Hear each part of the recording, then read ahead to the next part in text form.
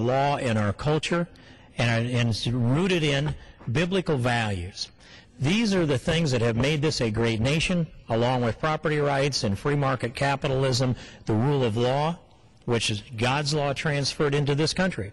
And so today it brings us to this point, this point of the subject of the law itself and how it's interpreted, how the Constitution is interpreted, the profound constitutional questions, and how the laws that are written within the parameters of the Constitution are interpreted, and how the President himself is advised by the Office of Legal Counsel. And I will submit that the President's appointment to the Office of Legal Counsel is one of the most important appointments that is ever made. And it's an appointment that, according to the Newsweek magazine, the Office of Legal Counsel is the most important government office you've never heard of. This is the job that advises the President and other branches of government on all constitutional questions, evaluates executive orders as their constitutionality, and anything that might come before the President for a signature, a piece of legislation that would come out of here, for example, Madam Speaker, that's also something that would come under the purview of the Office of Legal Counsel. The President issued, he rescinded the Mexico City policy on January 23rd of this year. And that Mexico City policy is a policy that prohibited federal dollars, our tax dollars, yours and mine and everybody across this country, from being used to fund abortions overseas. That's the Mexico City policy. I think the President wanted to issue his executive order on January 22nd, the anniversary of Roe versus Wade, but out of respect for the hundreds of thousands of Americans that poured into this city to make their case about the protection of innocent unborn human life, I think out of the fear of backlash, plus he was a little busy signing his executive order that closes Gitmo a year to the day. It'll be on the anniversary of Roe versus Wade in 2010. But on January 23rd, the next day, he issued the executive order that rescinded the Mexico City policy, opened up the door to compel American taxpayers to fund abortions in foreign countries under the guise of, what should we call it, population control, reproductive rights. It is, and then on top of that, we have the appointment of Dawn Johnsen to the Office of Legal Counsel to advise the President on executive orders, constitutional questions, and someone who comes to this job with a real track record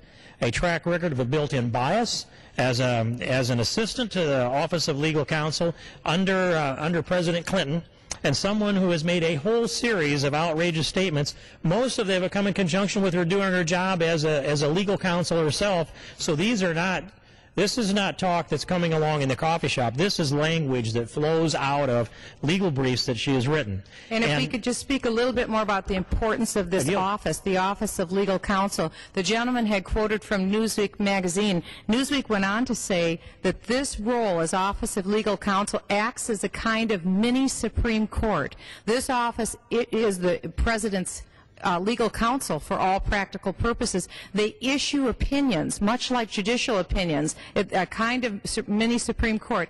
And Newsweek went on to say its carefully worded opinions are regarded as binding precedent, as final say on what the President and all his agencies can and cannot legally do. I can't think of a more important office to whisper into the President's ear about where the President will come down and stand on issues. The other thing to recognize, the Office of Legal Counsel is a training ground, so to speak, for future Supreme Court justices. This individual that the President has nominated for this position, previous occupants were Antonin Scalia, William Rehnquist. This is very important that we know who this person is that will be whispering into the President's ear.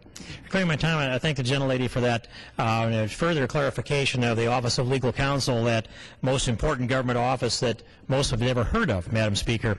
And so as we saw this appointment be made and looked through some of the documentation of Dawn Johnsen, we put together a letter to the President. And this letter is dated March 24th of this year.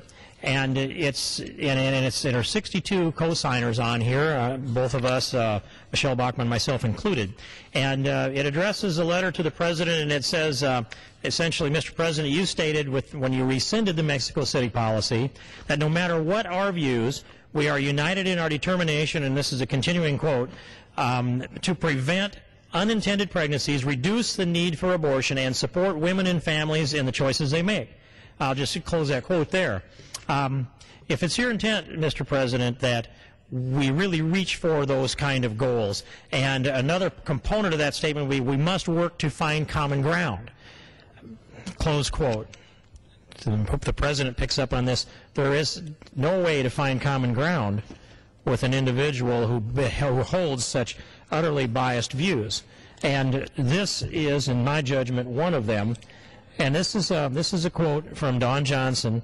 And the notion of legal restrictions as some kind of a reasonable compromise, perhaps to help make abortion safe, legal, and rare, which is a statement that has come out of many leading Democrats, including Hillary Clinton. This proves to be nonsensical in her view, and I think it's the rare part that she objects so much to. And she goes on to quote in a different location, "Progressive must not portray all abortions as tragedies, absent unforeseen technological and medical changes. Abortion is unlikely to become truly rare and certainly not non-existent." In other words, this is a rejection of the position, the most, I will say, the most friendly position that I get from people that do not support the protection of innocent unborn human life.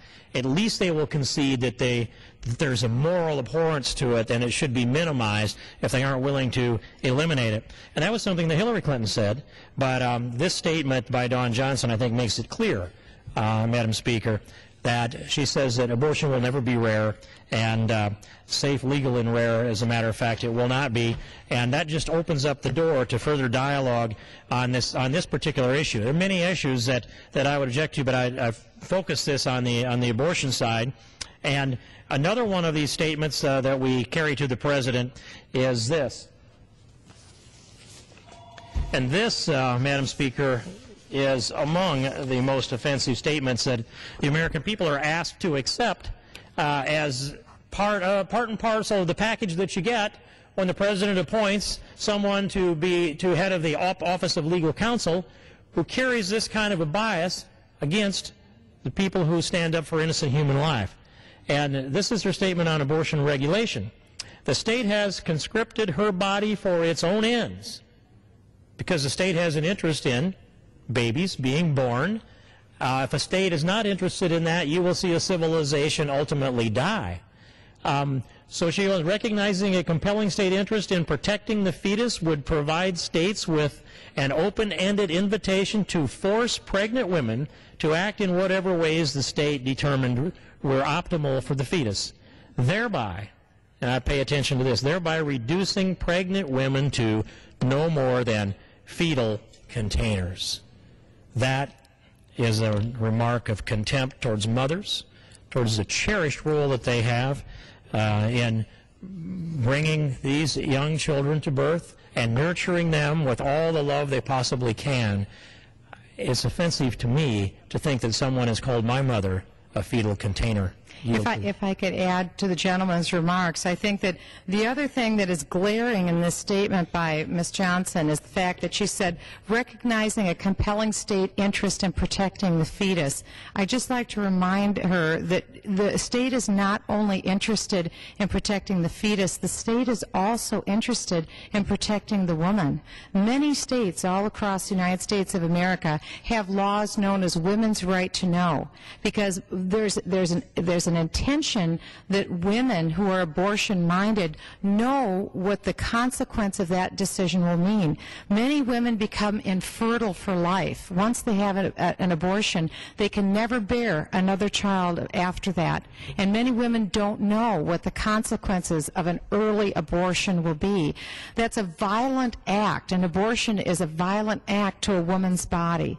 Also, women have tremendous emotional pain that they may deal with not just for an afternoon or not just for a weekend. They may, for the next 10 years, suffer with depression and all manner of disorders that they may have to deal with emotionally for years and years because they didn't fully comprehend the consequences of their decision. And while women should never be viewed as fetal containers, I've never heard any more crass language in my life than the imagery that Dawn Johnsen brought up.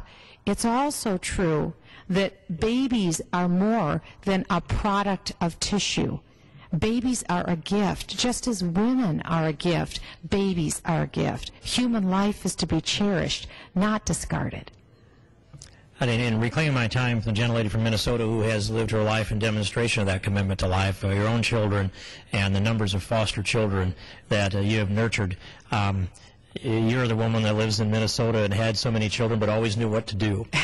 And I've not quite figured out how to put that into the proper alliteration, but that's the concept. We had great kids, Representative King. That's how we did it. We had great kids and a great husband. It definitely helps to have a good husband. I remind my wife of that, and I appreciate that comment. Going back to this, as you mentioned, the Office of Legal Counsel is a perfect position to whisper things into the ears of the president, to get the president's attention, to be on his agenda, to make legal arguments, to make arguments that are going to help him rationalize and set the policy. And to make his and to help him make him statements, to make his statements for him, because these are written statements that become binding precedent within the president's office. This is an amazing amount of power. Written statements with binding precedent and the ability to write that into statements or whisper into the president's ear. Fetal containers, and to bind the agencies. It also binds the administrative agencies. So this has power throughout the entire presidential administration. Every agency, every department would be bound by these statements. And it would limit the ability of each of the agencies to react to the very policy that this Congress has established, or this Congress might establish.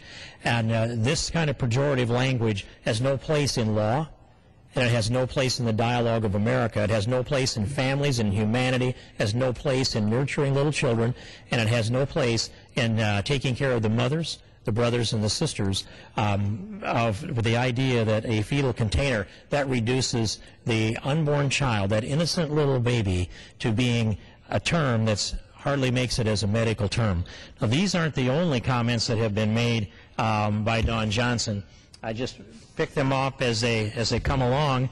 There's quite a stack here, and I don't know if I'll get through them all, Madam Speaker, but here's one that's also indicative of the similar kind of language in the previous quote, where Dawn Johnsen, again, the president's appointee to head up the Office of Legal Counsel, the argument says the argument that women who become pregnant have in some sense consented to the pregnancy belies reality. I'd like to think that most women who are mothers have consented to the pregnancy. Not all, but most. The large number of women who never receive proper information about contraception and others who are the inevitable losers in the contraception lottery no more consent to pregnancy than pedestrians consent to being struck by drunk drivers. Pregnant mothers, equivalent to being struck by drunk drivers when they become pregnant, that reduces this thing down into an act of almost negligent violence, if not willful violence. I think it's an act of love. And it almost seems contrary to feminism, because feminism empowers women and believes that women have the capability to give consent, informed consent. And the way that this is written by Dawn Johnsen, it appears that she's saying that women are without capacity to give consent even in an area of becoming pregnant. And even when they make that decision themselves, and as a new grandfather myself, 3 weeks ago today, I think of those children that are loved and wanted and planned, and those families that aren't able to have children that are lined up to adopt children that might become available. There are many more families in this country that are waiting prayerfully for a child to come along that they can adopt and nurture into the bosom of their family and raise them as one of their own. than there are unwanted children in And this if I country. could just correct the gentleman, my opinion is that every child is a wanted child. That is one of Planned Parenthood's trademarks that I believe is one of the biggest myths that's been perpetrated in the last 40 years. Every child a wanted child, as if there are unwanted children. Every child is a wanted child. I can attest to the fact that there are open arms for every child that's born. If a child is considered less than perfect, has a physical or a mental disability, there